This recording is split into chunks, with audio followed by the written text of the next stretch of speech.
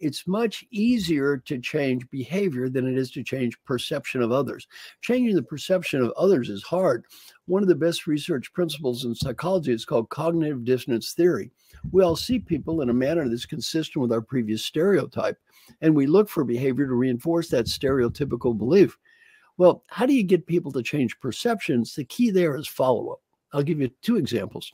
Let's say my problem is I make too many destructive comments about other people. I picked that because it sounds so simple. All I have to do to change my behavior is quit doing it. I go 7 months and never make a destructive comment about anyone. 7 months later, I go, stupid idiots in finance, idiot being counters. And then all of a sudden, you're my colleague. Your first reaction is he never changed. Yeah. Case study 2, though, if I say, I got feedback. I want to be a better team player, not make destructive comments, give me ideas. You don't believe I'm going to change, but you're thinking, well, there's a little hope there. What happens, though, in 2 months when I come back and say, it's been 2 months. I said I want to be a great team player, not make bad comments. Give me suggestions for the future. Now you start thinking, good job. 4 months, good job. 6 months, good job. Now I'm still human. I'm going to make a mistake. 7 months, idiots in finance. Only now you have a context.